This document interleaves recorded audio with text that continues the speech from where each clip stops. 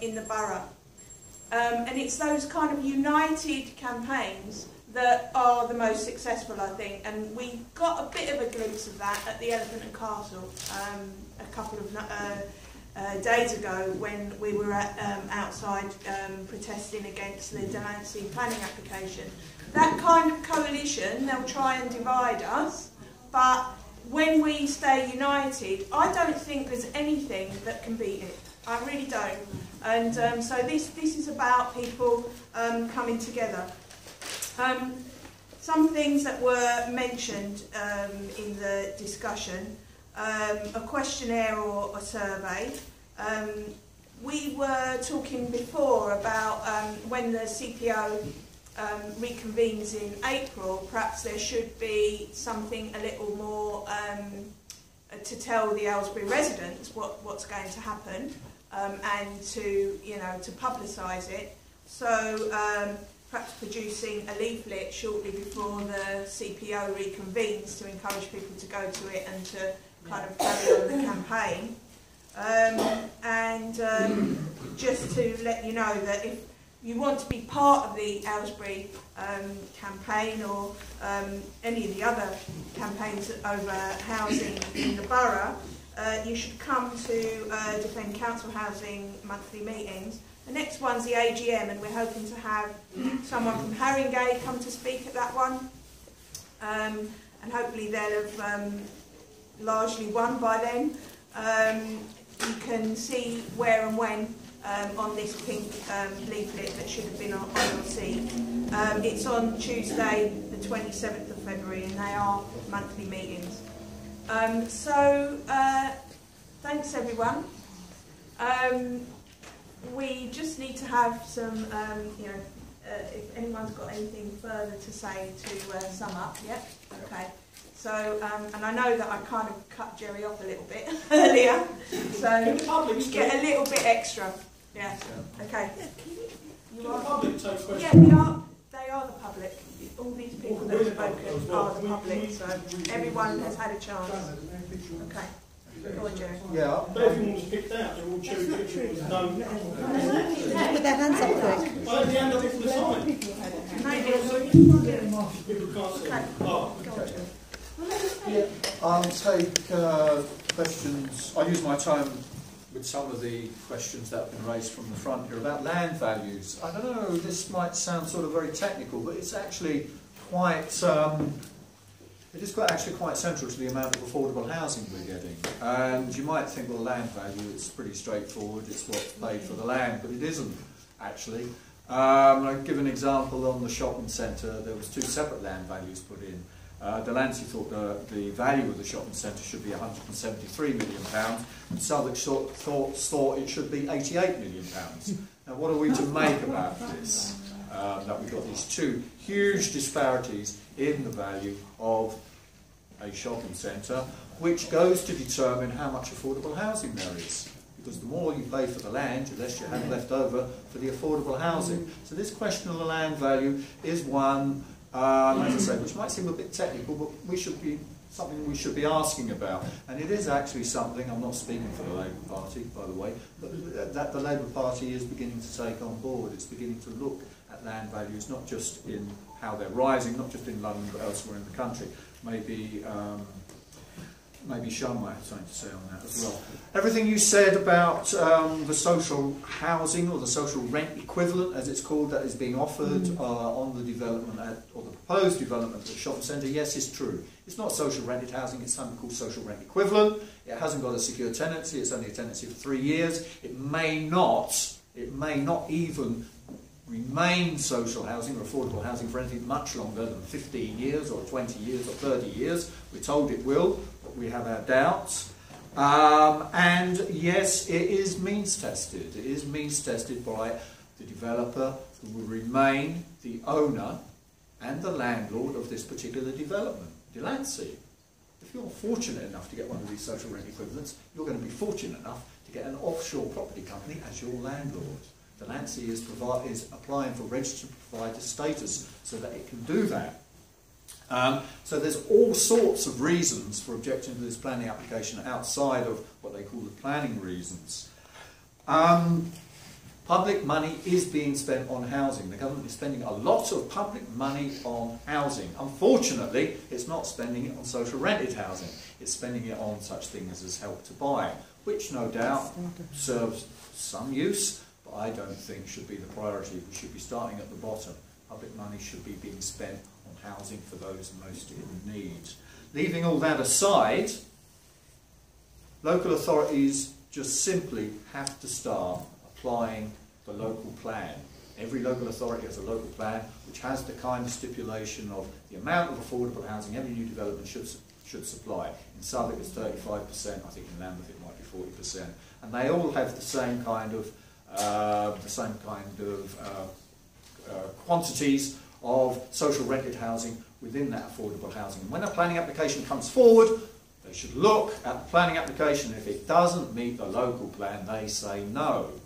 Now the reason they don't say no is they say, oh, we'll never win the ensuing battle when the developer appeals to the Secretary of State. But until you start fighting those battles, you don't know whether you will win them or not. And another route for a developer, of course, is to go to Sadiq Khan. And Sadiq Khan has the power himself to call in these applications. So I think part of the progress we're making is we're advancing the battle, if you like. Whereas we were fighting the battle before in the planning committee stage, now we can begin to fight the battle with Mr. Khan, if he's not minded to start rejecting these applications. And even maybe if there should be appeals against decisions made by local authorities at the inspectorate stage. It was mentioned about the Old Kent roads. That is going to become a new opportunity area. Remember, this all started at the Elephant and Castle with the Elephant and Castle becoming an opportunity. Well, it's turned out to be an opportunity for developers, not so much of an opportunity for anybody who wants a decent home to live in. So I think that we need to be very, very wary of what's being proposed for the Old Kent Road opportunity area.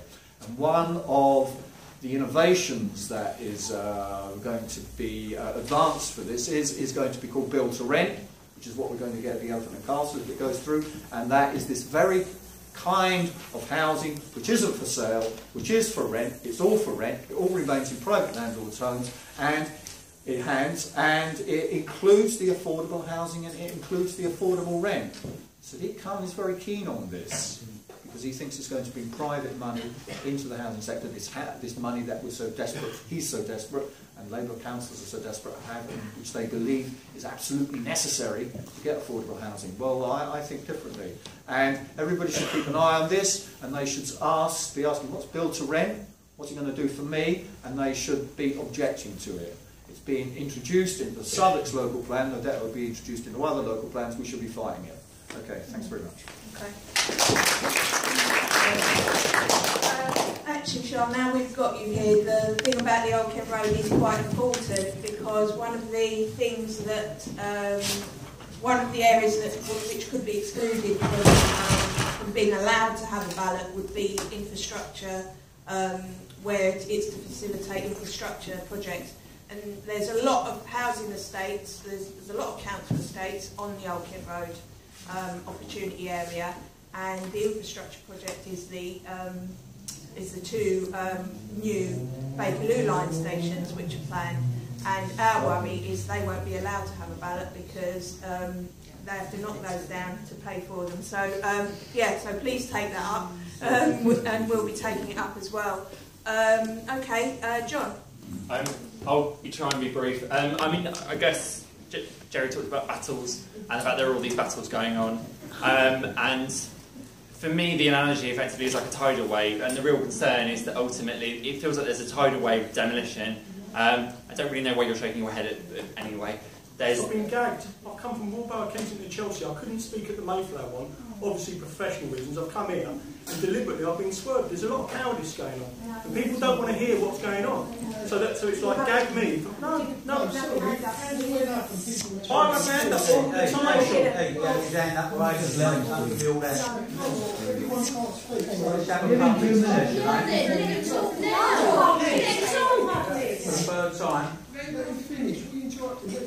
don't think he's been gagged. Give him just 2 minutes. The analogy I have is like a tidal wave. There's a tidal wave of demolitions coming, and there are people up and down the country who are now facing concerns over their houses being lost by flooding and the sort of rising waters. That's what it feels like living on a council estate now, whether you're a leaseholder or whether you're a tenant.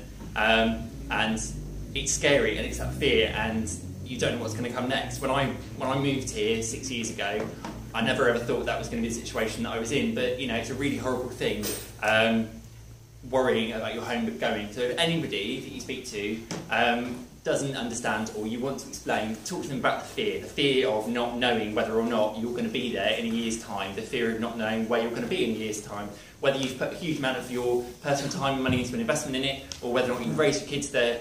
There is huge fear, and I think that is a palpable thing that we can take away and talk to other people about.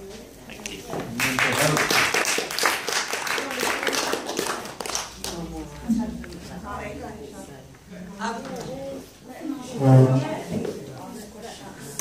Yeah, I just want to say a couple of things, because some of the things have come up that raise issues with my work. One thing is about the housing associations becoming developers.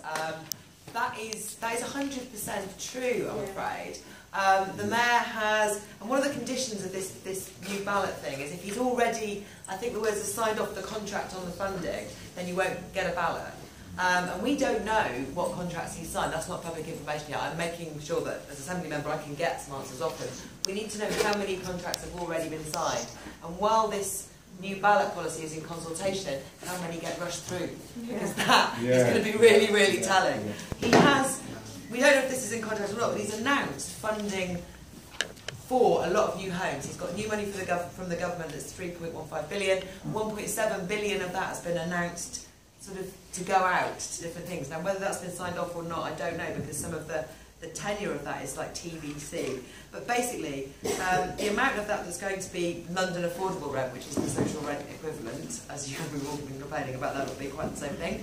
But that is properly affordable, even if it's at those rents, is less than the amount that's going to be in shared ownership. And shared ownership is what the housing associations love. It's what they want to be providing in future. And I think we do have to worry that they are basically turning into more like developers than council social landlords, and that is a real issue. The other thing I want to say is that we have got the London Plan. Is the other thing that's out of consultation. I've spent my life endlessly responding to consultations. The London Plan's really, really important, and in that there are actual planning rules, and those are much fiercer than things like funding guidelines. And they have got some things in there that need to be tightened up. They say that if you demolish social housing, you must replace it like for like. And then they have about 8 different ways of describing what like for like means. And it's things like, he says, the same rent levels, or same or similar levels of rent. Nowhere does he say actually at the same tenure as council housing, and as what it was before. So we need to make sure that all absolutely gets tightened up in the final guidance. And so I'll cut myself short. I really want to hear what the man at the back says. Is that right? Yeah. You can have 1 minute of my time. Yeah. No, I appreciate it. Just like to say, the work that all you're doing is absolutely excellent and very, very valuable. And I just wanted to say that everyone knows the expression, like, and it was picked up very excellently by the SGTO earlier on, about the wolf in sheep's clothing. I live on the Canada estate, and back in 2013, Peter John walked the entirety of the estate and the area with political activists and picked the blocks and land parcels that they wanted to demolish.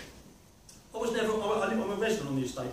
I was never asked, I was never questioned, there was nothing on the website, there was no public meetings.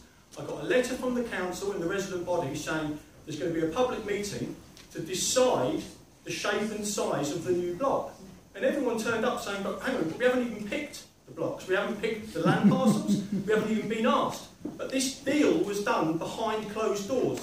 And so we had basically said, because we'd seen what's going on obviously in this area, and we were saying danger, danger, not amber light, we were going red light, red light. And all our political activists said to us, it's all right, we know what we're doing, they're socialists. And I was saying, don't give me this, don't give me the thing about... Because generically, every 2 years or every 4 years, we press the red button, it's like a scratched record, we've all done it. We have to wake up now and look at the facts. See what's happened in Haringey, see what's happened in Lambeth, see what's happened in Southwark. You have to ask questions. These people have got to answer the questions, but they won't. When I had my ward councillors and I said, how did you pick the parcels on my estate? I was decided by prospect councillors, people in the tenant movement, and Peter John. And I'm saying, I work in planning, and you're telling me these are the best parcels. And they're saying, oh no, it's for your greater good. Long term, it's for the greater good. Next thing you know, they're saying they're going to demolish one of the blocks. And people are telling me, your block's not affected. It's only one of the blocks on the estate, and I said it's a start. It's one block, then it's two blocks, then it's three blocks, etc., etc., etc. All the time I've faced resistance from people saying, you're getting in the way of progress, you're getting in the way. But they're saying to me, you're supposed to be a socialist, and all this nonsense. Now is the time people have got to wake up, they've got to ask honest and open questions. I don't want to throw other parties in the ring which they could go for, and that's for them.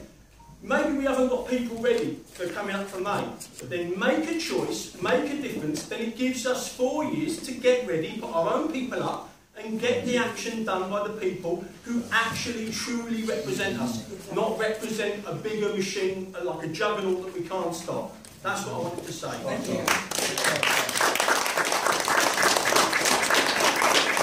Okay, I'd like to thank everyone for coming. Don't forget that we've got a collection for the Aylesbury leaseholders. Leah, can you hold up yet? Can you get to the door? Thanks everybody, and I hope to see you at the next month, the next PTA. Okay, I think that's it.